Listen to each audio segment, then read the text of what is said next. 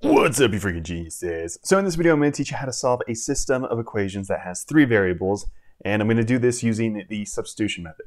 Okay, normally if you have an option, the elimination method is a little bit easier. So if you want to know how to do that, I'll link that in the card above and the description below. But here, we're going to use the substitution method, all right? So here's our three equations. Okay, so the very first thing you want to do is just take one equation and solve for one variable. Okay, and preferably you want to pick something that has a coefficient of 1, because that way you're going to avoid having to use a bunch of fractions, all right? So here, let's use this very first equation, and we're going to solve for this y since it has a coefficient of 1, right?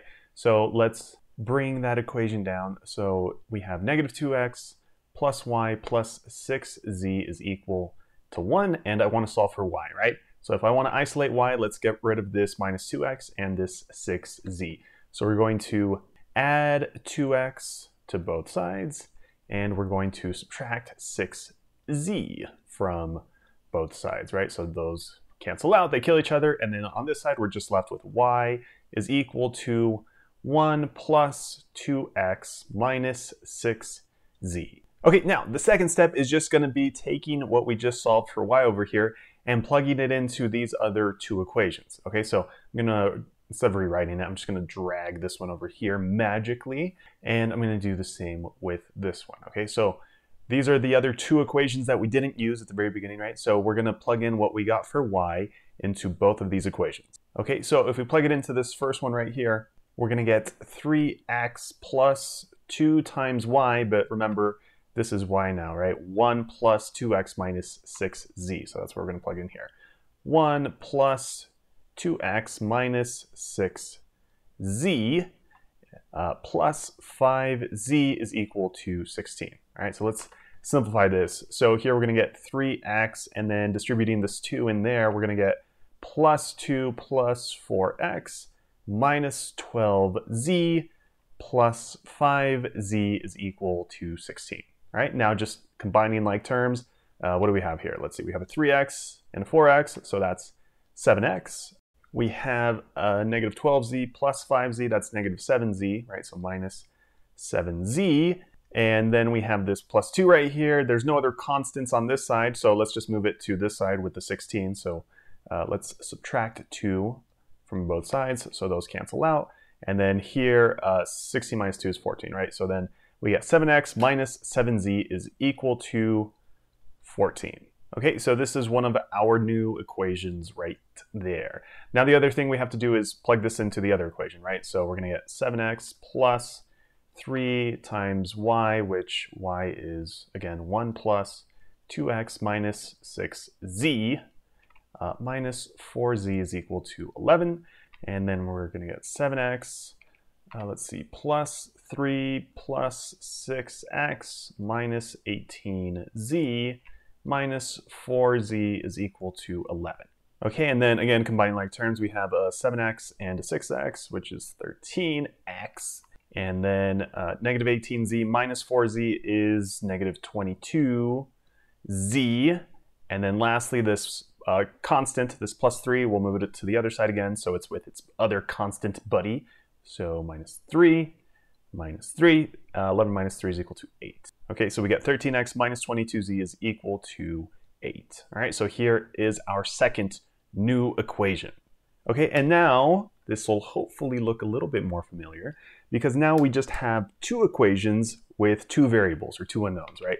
So we have this one over here, the 7x minus 7z is equal to 14, and this one right here, 13x minus 22z is equal to 8. Okay, and I'm going to scroll down just a tiny bit more. Okay, so we're just left with two equations and two unknowns. So in this case, we basically just have to do the first step one more time. So we just have to pick one of our equations and solve for one of the variables. So let's use this first one right here, since it looks like it's a little easier to work with.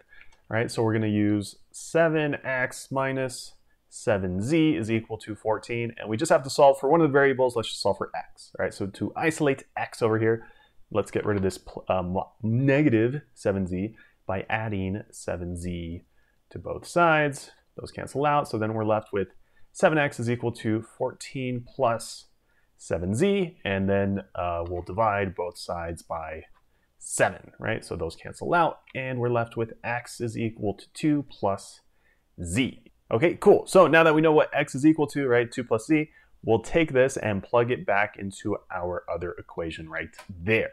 So then here we're going to get 13 times x, which is now 2 plus z, and then minus 22z is equal to 8. All right, then distributing this, we're going to get 13 times 2, which is 26, plus 13z minus 22z is equal to 8. All right, now just solving for z here, 13z minus 22z, that's equal to negative 9z, and then taking this 26 and moving it to the other side, 6 minus 26, those cancel out. So then we get negative 9z is equal to 8 minus 26, which is negative 18. All right, so then here, to solve for z, we'll divide both sides by negative 9. So then we get z is equal to positive 2.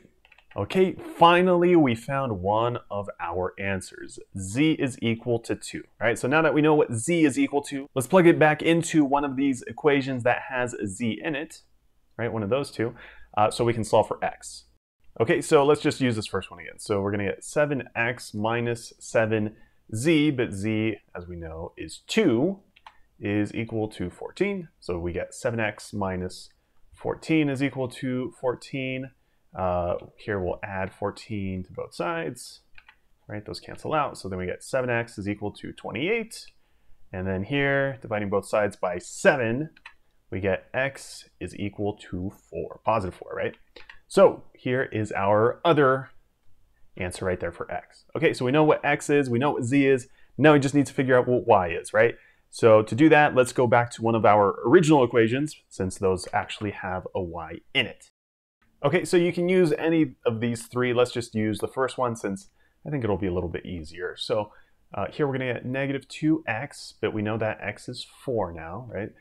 Plus y plus 6z, and remember z was 2, is equal to 1. So then here we get negative 8 plus y plus 12 is equal to 1. Combining like terms, negative 8 plus 12 is positive 4, right? So then we get y plus 4 is equal to 1. So then here we get that y is equal to negative 3. Okay, so then here is our third answer, right?